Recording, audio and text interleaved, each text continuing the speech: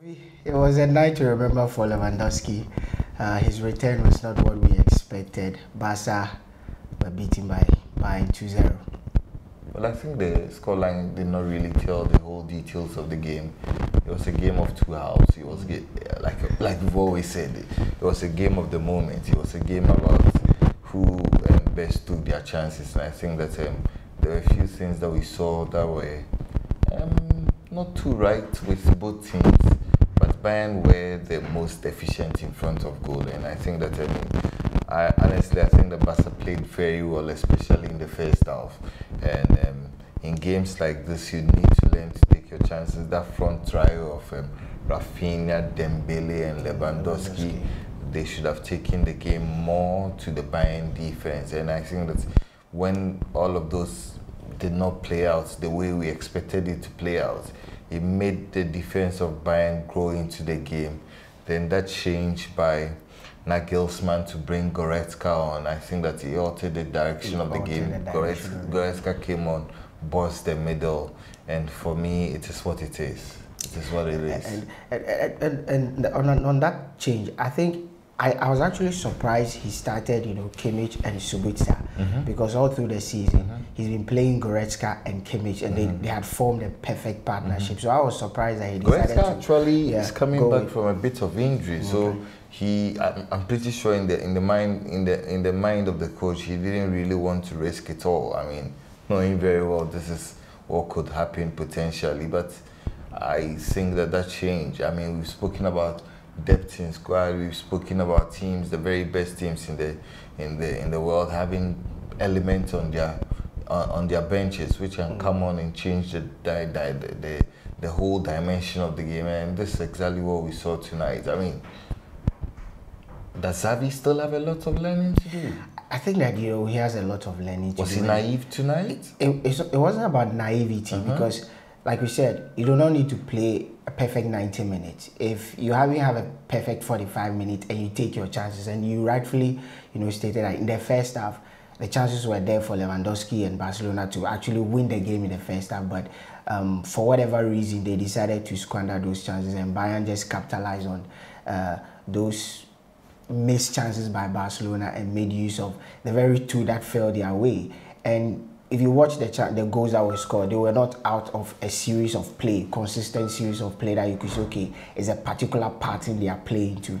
The first goal was very, very soft for me, for the Barcelona defense to concede. The second goal, likewise, Sane literally, ran through the defense and scored that goal. But my excitement is with the midfield partnership. You remember when we were previewing the game, I spoke about the fact that the team that is able to control the midfield will win the game. Exactly. In the first half, Barca controlled the midfield, Gavi, and they should have won the game. The second half, the table flipped, but Bayern controlled the midfield and they won the game. The naivety, I will not so much attribute it to naivety. I think I will attribute it to they are yet to form a solid defensive partner. Let's not forget, practically the back line is an entire new back line. Christensen, Koundé, the partnership of Araujo, they are trying to find their way, and I'm sure with time they'll be able to get that chemistry, because for your defense, you need that chemistry to be able to build that solidity at the back to progress from defense to attack.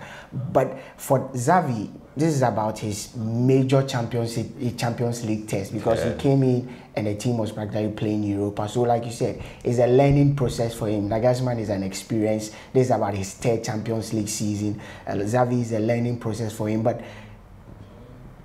I don't know, do you think Barca or Bayern need a number 9?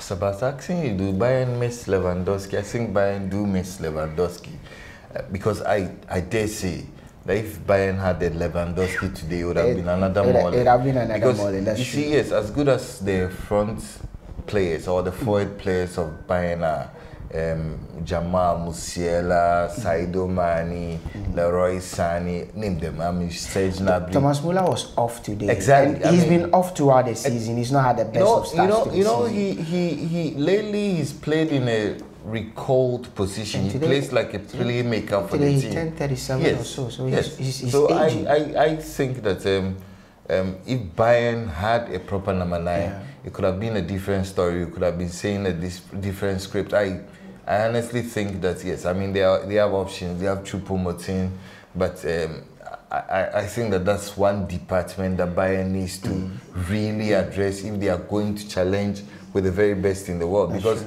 I look at their team.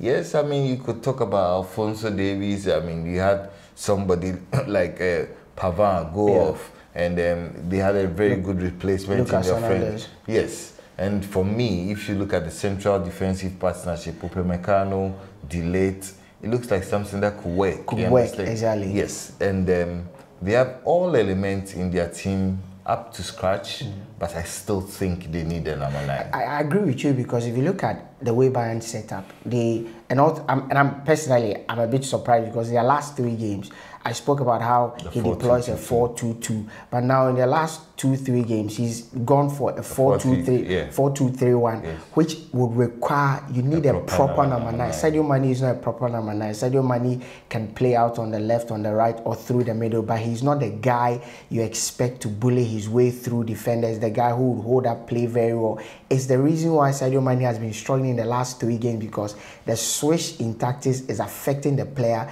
and is affecting the team. If you watch their game against Inter Milan, if Leroy Sané had not scored that brilliant solo goal, Bayern would have struggled, though they played very well. So you spoke about they needing a number 9. I think they do, but it's all dependent on how the coach is able to switch tactics and, play with the element or the materials he has at his disposal. But do you think Lewandowski will be a success at Barca? Oh, I think already he's established himself as a very good goal scorer. The fact that today he missed... Can he win the Champions League with Barca? Winning the Champions League is a different ball game together. He will be successful, because I still feel that Barca would win trophies. As to when he retires or probably how long he stays, that is another issue. But I think he will win trophies with Barca. But when it comes to the Champions League, I think it's a different ballgame, because the competition is strong, the competition is tighter. There's City, there's Real Madrid, who, when it comes to the Champions League, there's an aura around them. There's still Liverpool, even though they are having to go through their issues. But I think if Lewandowski will succeed in the Champions League with Barca, it would be dependent on him, because everybody knows that he will lead the lines for Barcelona. He will need to take up that mantle and go for it. Today, he didn't go for it. I do not know whether the occasion got to him, but it was a great game of football today. I'm not sure the Barcelona fans are too disappointed, because of it.